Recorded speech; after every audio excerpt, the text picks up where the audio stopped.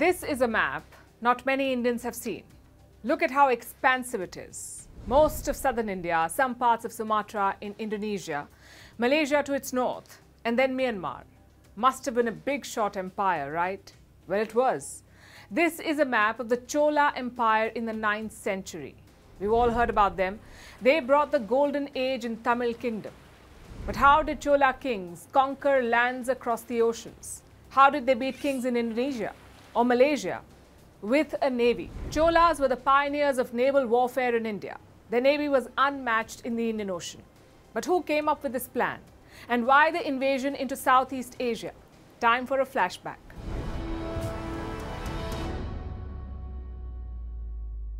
Here's the thing about the Cholas. They ruled for a long time, according to some, longer than any other empire. The first mention dates back to the 3rd century.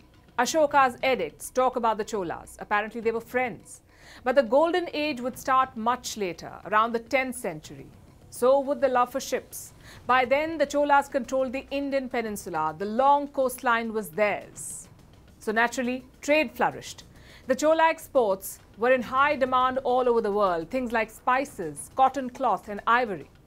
My point is, they were loaded. This money was used to create the Golden Age. Chola kings supported poetry and arts. They built massive temples like this one in Tanjore. They also designed efficient water systems and a civil service, but their biggest strength was the sea. The Cholas never had a standing navy. No warships, no gunboats. They only had trade ships.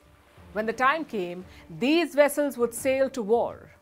You have to applaud their skill set. Modern ships are metal monsters, but back then it was all wood. And the Cholas knew exactly which ones to use. The jackfruit tree worked well, so did jamun, rosewood and maua. The Chola ships were made with rope and wood. It's a lost art today. There is neither interest nor demand for wooden ships. But simply making ships is not enough, is it? You need to know navigation. You need to survive at sea. Luckily, the Cholas were quick learners. They knew exactly what provisions to take on board, things like dried meat, fish and rice flakes. They also had a neat trick to detect land. Chola sailors would take land-based birds on voyages, birds that prefer being on land than water. Every now and then, they would release these birds. If they came back, bad news. There was no land nearby. But if they kept flying, great, because that meant there was land somewhere near. Talk about ingenuity. As for navigation, they used staple methods like following stars or aligning with constellations. Thus, the Chola navy flourished. They explored new lands and stationed diplomats there. Even China had a Chola emissary. So you've got a big navy, you've got the navigation skills, you've also got efficient ships. In the hands of the right king, it would be a powerful tool. Again, the Cholas were lucky because they had two of them, Rajaraja Chola and his son Rajendra Chola. Let's look at the elder one first. He came to power in the year 985. He reigned for close to 30 years. Under him, the kingdom expanded. Most of the present-day southern states were annexed. Next, he set his eyes on Sri Lanka. Rajaraja Chola invaded the Sinhalese kingdom. He also raised its capital. But he couldn't finish the job. As he moved south, the Cholas faced fierce resistance. So only northern Sri Lanka was conquered. Good start though.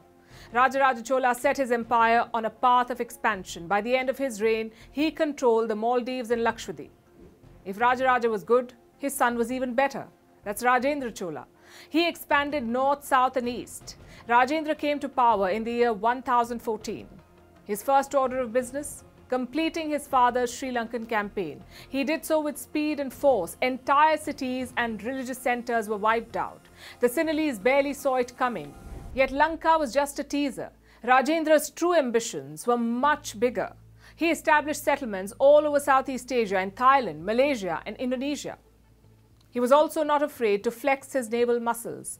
The opportunity came in the year 1025. Most of Southeast Asia was ruled by the Sri Vijaya Empire. They were based here, in the island of Sumatra. But why exactly did Rajendra invade? It's a question that historians are unable to answer to this day.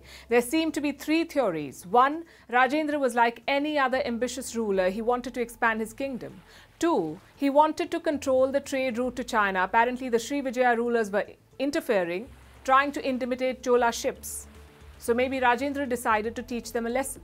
Or three, Some medieval geopolitics. The Khmer king, Suryavarman, had approached Rajendra for help. He was troubled by another regional kingdom. So Suryavarman's rival got to know of it. And what did he do? He asked the Srivijaya Empire for help. Maybe this extended rivalry forced Rajendra to invade. Whatever the reason, the result was spectacular. It was a 2,300-kilometer long journey, so give or take 30 days. The Chola fleet sailed from Nagapattinam to Malaysia. It was a naval blitzkrieg. Srivijaya had no idea what hit them. The Cholas used the monsoon winds to sail from city to city.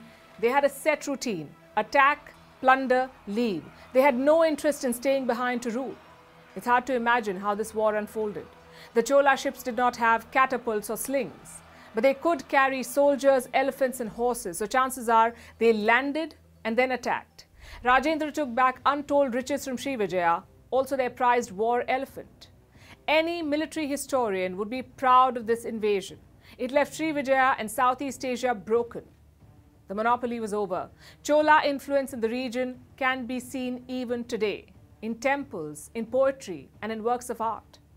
The Cholas indeed heralded a golden age. Their economy was unmatched, their navy was unrivaled, and their rulers were ambitious. How then did this empire collapse? Well, the bigger you get, the more enemies you have. Cholas had plenty of them: the Pandyas, the Deccan kings, the Sinhalese. It was too much to handle. So in the year 1279, the Chola dynasty ended. But their story shouldn't have. The Chola seafarers don't find enough chapters in our history books. Their invasion of Southeast Asia barely finds a mention. It's unfortunate, but true.